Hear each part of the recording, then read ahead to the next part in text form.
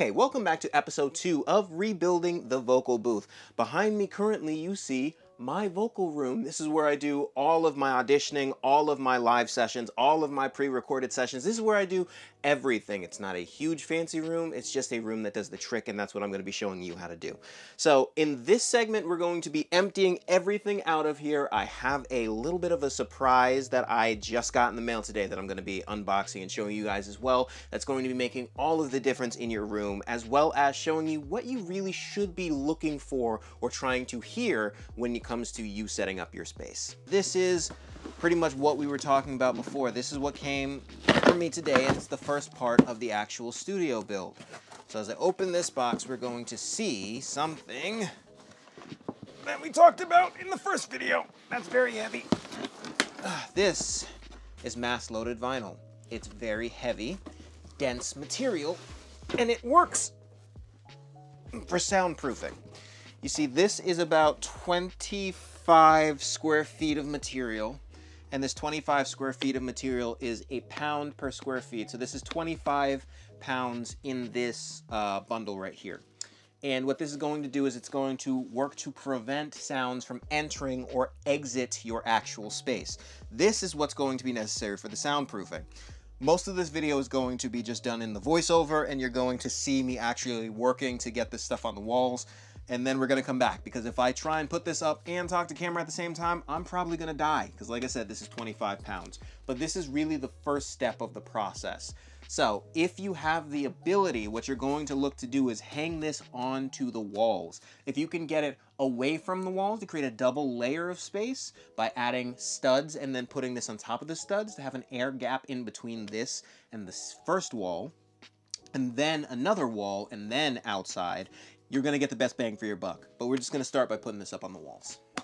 Okay, before we go ahead and do the studio tour, there's a couple of nerdy things that we have to talk about. The nerdy things that people don't like to talk about that actually make the biggest difference when it comes to what we're doing here, making a studio environment, and that is the principle of sound. So I'll try and make this a little bit interesting for you. Sound is an energy. Sound waves emanate from a sound source. So if I'm talking right now, sound waves, energy is leaving my mouth. It's going, it's being picked up by this microphone. It's being turned into something that you can understand. Sound waves are leaving your speakers, your headphones. It's going into your ears. Those waves are being turned into something you can understand.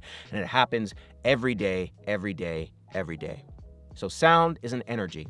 And just like we learned in school, energy can't be destroyed, but it can be transitioned and transferred to another source.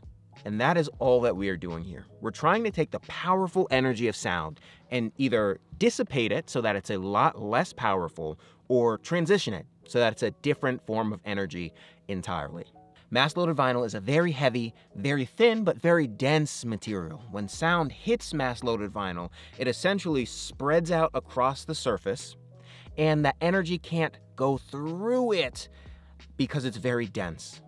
That is one of the principles of this material. Now, there are a lot of things that you do. These are double walls with mass-loaded vinyl, an air gap, insulation, and then the outside. So there are a lot of different things that help it so that sound can't get into this space. Is that necessary for you? No, but let me give you a little bit of a better example that you might be able to visualize. Sound is a lot like water. Let's take this tap as a sound source and the sink as your ear. If I turn on the tap, you see water is just flowing down, so you are hearing everything unencumbered. This aluminum foil, this is like mass-loaded vinyl. If I put it in between the sound source and your ear, it is hitting this and it can't get through.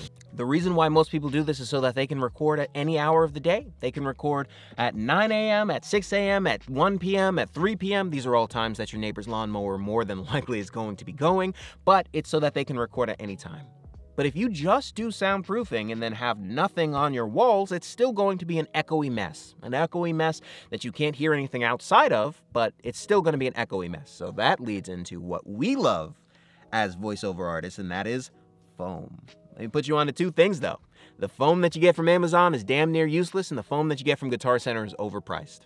Foamfactory.com sells high-quality foam. This is not an ad. I've just used them 5 times. They've never let me down. High-quality foam, audio foam. They give you the actual acoustical values of this foam, and they sell it for a reasonable price. That is all that I ask. If you're looking for foam, Check them out. Foamfactory.com, trying to save your wallet. Now, what does foam do if it's not transitioning this energy to a different form?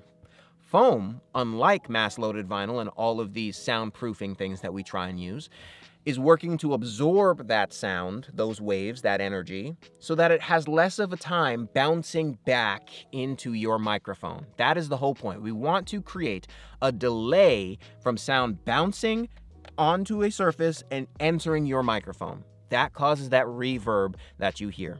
All those audio engineers out there who I hear screaming at your computer who's about to go to your keyboard, we're not talking about the difference between reverb and echo. I know that there's a difference. I have the same degree. We're not talking about it because it's not important to this overall concept. The base of the concept is we're taking something soft and dense, thick. We want 3 to 4 inch thick foam. 1 to 2 inches isn't really going to do too much, and we're going to be putting it on our walls. Now, you don't just need foam. You can use surfaces that are in different structures like this. This is actually a slat wall, acoustic slat wall that uses fleece. It doesn't have to just be a soft, dense material that might make your room sound too dead, but once again, we're not getting into that conversation. This is the base level of the conversation. But that's the difference between soundproofing something and sound treating something. When you proof it, you're trying to stop sound from either entering or exiting, and when you're treating it, you're trying to stop those sound waves from bouncing all around your room and either getting back in your ears or getting back into your microphone. And those are the two main differences. But I've held you up long enough with all the nerdy stuff. Let's go ahead and talk about this room that we're in, my brand new studio. Now, I'm gonna pop up how much it cost on the screen here. That's really what everybody's looking for. But long story short, the thing that I wanted to get across, whether you do it for free or whether you do it for cheap, like this construction, they all can work to get you gigs. At the end of the day, that's what I want to show and I want to say. Why did I make this construction? Well, number one, because I highly believe that the space that you're working in has to be conducive to making you feel good. And this is just well designed in a way that I feel a lot better to work than when it is just a dead, damp black cube. I like this construction better. Number two, there's more space to move around, obviously. Acting is about life, bringing something to life. And even though you can get work, and I have gotten work, and you can get work by acting in your closet, if it's a small, tight, cramped space, it makes it that much harder. In this space, just like I'm getting work here, like I did before, I can move around more. I can be more expressive. I can bring things to life in a different way than I couldn't before when I had a smaller closet. But both of them work. That's what I want you to keep in mind. At the end of the day, both of these paths work. Now, if you have any questions, reach out to me. I love to help where and when I can. Just hit me up via email, on Instagram, any of my social channels. Follow me at any of my social channels. Is just Javon Henry _. It's down in the description along with all of the materials that I used in order to get this construction happening. And I just want to take a second and thank you guys. It has been a little bit of a hiatus. I'm happy to be back, and I'm excited to see what this channel will bring in the future. Catch you in the next one.